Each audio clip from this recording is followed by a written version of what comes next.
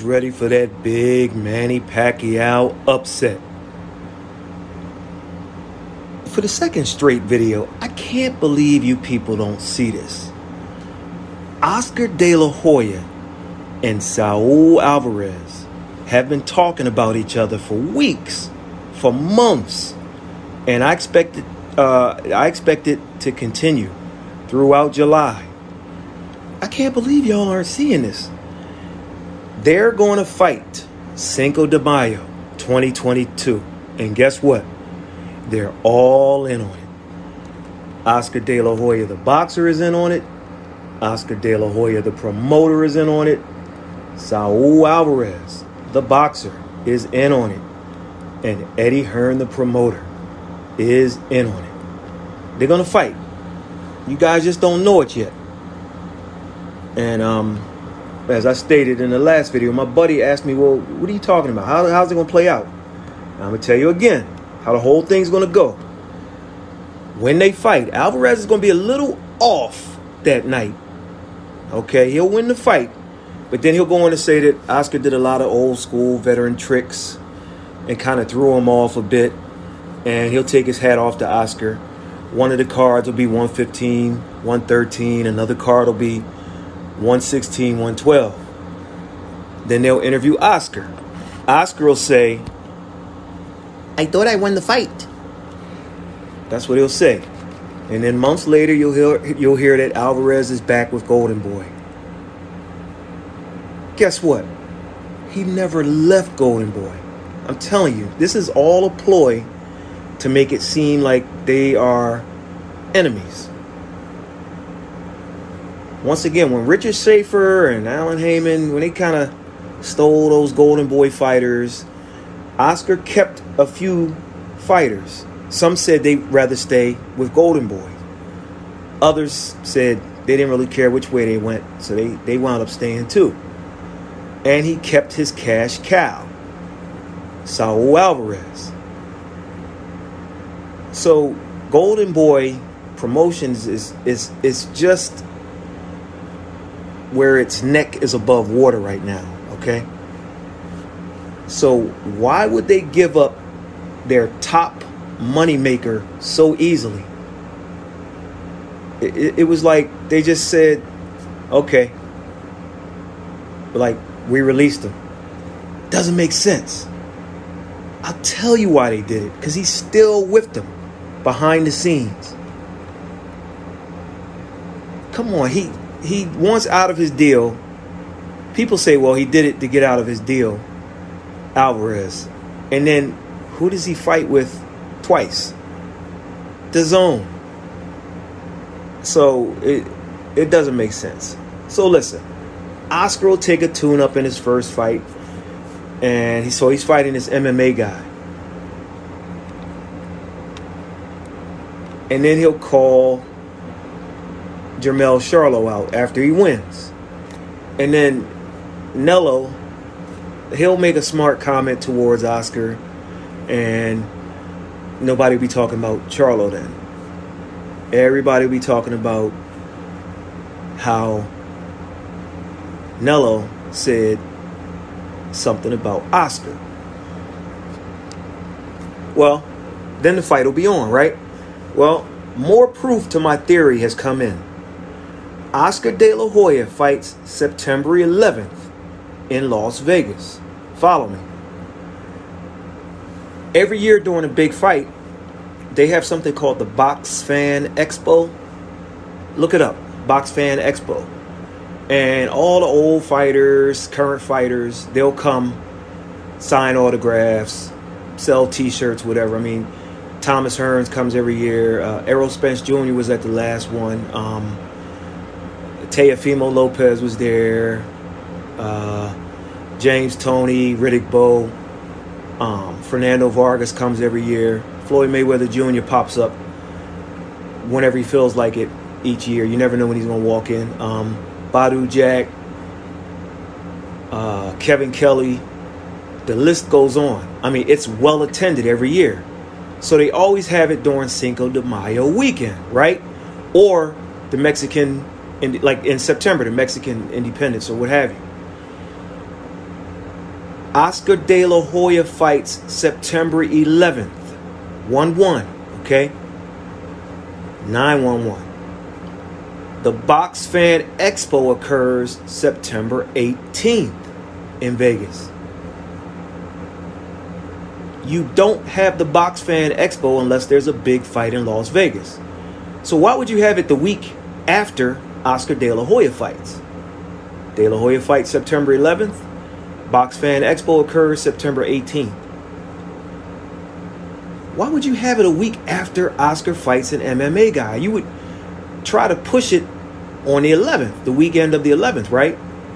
It makes no sense. Unless Alvarez fights Plant a week later. I predict, you're not hearing this anywhere, Saul Alvarez will fight Caleb Plant on September 18th, 1 week after Oscar De La Hoya. And the Box Fan Expo will be that weekend, the weekend of September 18th. Okay? If he doesn't fight Caleb Plant, I still believe that Saul Alvarez will fight September 18th in Las Vegas. Once again, you're not going to have the Box Fan Expo unless there's a big fight in Vegas. Not a week after a big fight, but big fight weekend. Somebody knows something. Oscar wins on the 11th. Canelo wins on the 18th. Oscar shows up and makes some crude remarks about Canelo's win over Plant or whoever he's going to fight, just as Canelo made derogatory comments about Oscar's win. So once Oscar says what he has to say, Canelo's going to say, if you got a problem with it, Oscar, why don't you fight me?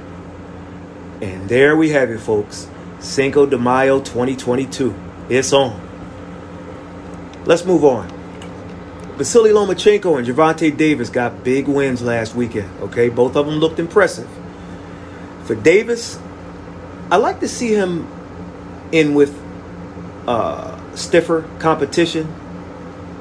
For the record, Davis is a 2-time champion in 1 weight class, not a 4-time champion in 3 weight classes. Let me say it again. Davis is a 2-time champion in 1 weight class, not a 4-time champion in 3 weight classes. I just want to make sure people understand that. Okay? Secondary belts do not matter. All this WBA regular, no. On top of that sham, someone told me his promoter said he's just going to put him in with PBC guys. Now, if that's true, it's disturbing. If you hear a noise, that's my air conditioner blowing in the background. Don't currently have central air where I'm at, so anyway. So if that's true, what's out there for him if he's just going to fight premier guys? Now, he's probably finished at 130 pounds, and that would have given us a Chris Colbert fight, which I would have liked. Colbert's too small, but it would have given him that.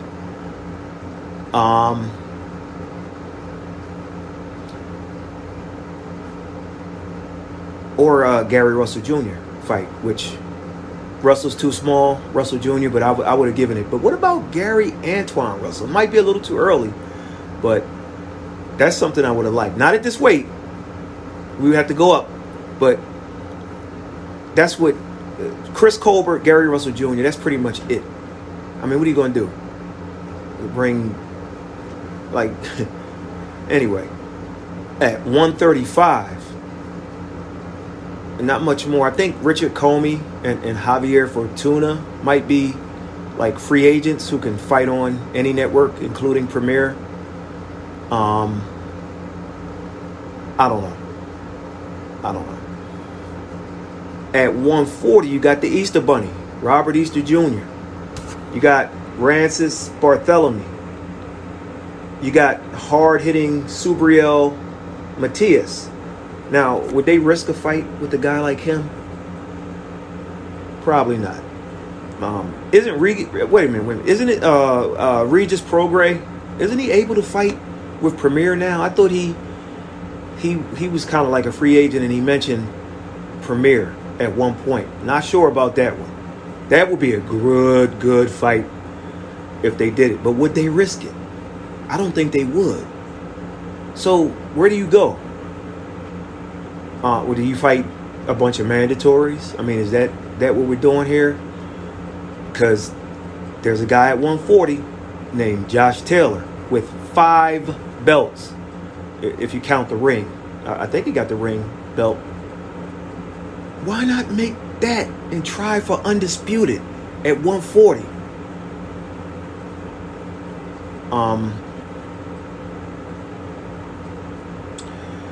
I tell you, Joe Gans, Ray Robinson, Sam Langford all have to be rolling over in their graves at this point with the picking and choosing. I mean, I don't know. As far as his fight last weekend for Davis, I'd like to see him throw more combinations and not load up on the big shots as much as he did. He got the kid out of there, but one day he's going to be behind on the cards like he should have been on Saturday, despite what the judges had. And he'll have a higher class of competition, an elusive guy that he can't catch with that late big shot. And if he's down on the cards, he's going to lose a decision unless boxing's shenanigans keep going on. But otherwise, it was a very impressive win against a limited guy. I don't think Mario Barrios had enough offense to keep him off.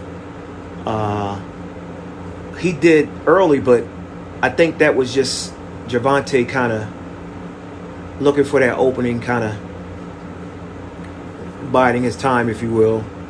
And as the fight went on and as Barrios kind of faded a little bit, he went on the attack, got him out.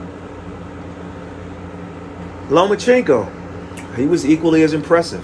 I was on press row when Teofimo Lopez fought Nakatani, and many ringside thought Nakatani won the fight. They never said it, though, on their podcast, on their YouTube channels, on their websites, out of fear of not getting credentialed. I don't know what it looked like on television, but live, it looked like it could have went either way. And Lopez knew it too, but I'll get into that another time. Well, in this fight, Loma left no doubt as he sent a message to the world and let us know who was boss. For Lomachenko, he still seems to allow himself to get hit with the straight right. And Nakatani doesn't have one-punch knockout power, despite his high KO ratio. However, as Loma gets older and gets hit a little bit more, the straight right seems to get through more than you like, if you're a fan of his. So hopefully that's something they can fix. But at this late in the game, let's move on. There are 2 good heavyweight fights coming up.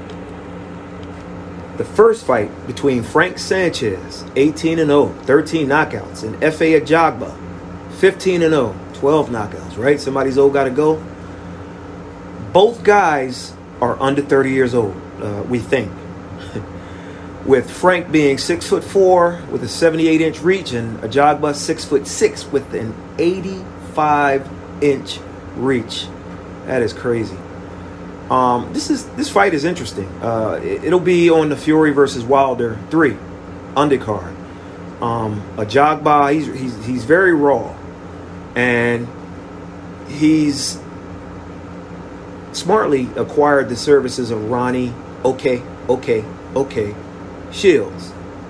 If you know Ronnie Shields from the corner, then you understand the okay thing. But anyway, I think Ajagba, he looked better in his last outing, and although in a lot of ways now, of course, there were some, we'll call them complications maybe, but he overcame the storm, and that's, we're just not sure that's what would have happened, or had he not been under the tutelage of Shields. Now, although Sanchez has only 18 fights himself, I'm not sure he's ready for this. I could be wrong. All right, for Sanchez, it's said that he has an amateur record of 214 wins and 6 losses, right? But then you go to one website and they have him at 41 wins and 12 losses. And they actually list all the wins and the losses and who he fought. So who do you believe? Ajagba is said to have a 41-2 amateur record with 30 knockouts. But then one website says he was 12-2. And it shows the name of all opponents and the outcomes. So, who do you believe? I think this fight is going to be a battle of jabs. I think Sanchez is more technically proficient, as he uses his quick jab and he moves pretty well. Ajagba is more flat-footed, and as I stated, he seems to be getting better with each fight. I saw him a while back. I'm like, this guy's nothing, but he's late bloomer, man. He's coming along. So I think this is an excellent matchup, because we're going to learn about each guy after this one, okay? And then you add Jared Big Baby Anderson, who's also on the card. So it's going to be a night of heavyweights. You add Jared Anderson, who's a top-ranked guy. So we're breaking bread once again. This third go-around, we break bread with some top-ranked guys and some premier guys.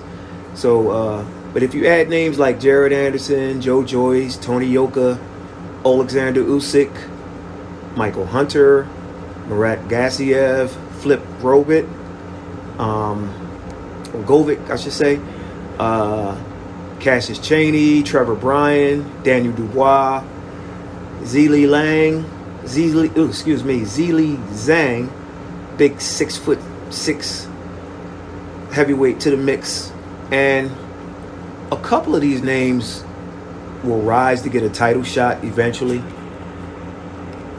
As far as Trevor Bryan, just like Gervonta Davis, the WBA is trying to pass Trevor Bryan off as a champion. Trevor Bryan is not a champion. It's a secondary belt. So whoever he fights, whether it be Shannon Briggs, who's been rumored, or someone one of the aforementioned guys, they'll sanction it as a title fight. So we'll see. Oh, by the way, Eddie Hearn has AJ and Usyk scheduled for 2 weeks after De La Hoya, which further has me believing something big goes down in Vegas, September 18th. See, they leave that date open. You got De La Hoya on the 11th. You got AJ and Usyk on the 25th, which leaves the 18th open. I'm telling you, Saul Alvarez is going to fight somebody on September 18th. The other heavyweight fight is also on Fury Wilder 3, and it's a rematch. This is a can't miss fight in terms of entertainment. Robert Helenius upset Adam Kaunacki and gave him his first loss via a fourth-round TKO last year, right before things shut down. I think this was March February, March of 2020. I mean, they went at it. And I think Carnegie would have been okay had he been around 255 to 260 pounds in weight and not 266. Because I believe it was just enough weight for him not to give that slight movement he ordinarily does, whether he's on the attack or he's trying to get into defensive mode. He seemed to wobble more than move.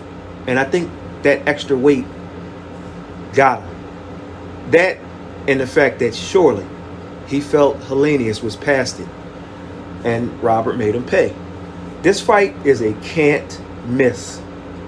And a win may leapfrog Carnegie over the aforementioned names of those other heavyweights into a title shot based on his style and the fact that he draws a big crowd, mainly Polish supporters, to every fight. I mean, they wear their red t-shirts and with whatever message they have. Usually they have his name either on the front or the back. And I mean, they get loud. So I can't wait for this one. Hopefully Fury doesn't pull out. If he does, more on that later. Just remember where you heard it first. And just remember where you heard De La Hoya versus Alvarez first. And where you heard that I think Saul Alvarez is going to fight September 18th, a week after Oscar De La Hoya. Just to set this up. I'm telling you, I really think something's cooking. You don't hear anybody else talking about it. I said it in previous videos, and I'm saying it now. Catch you on the next one.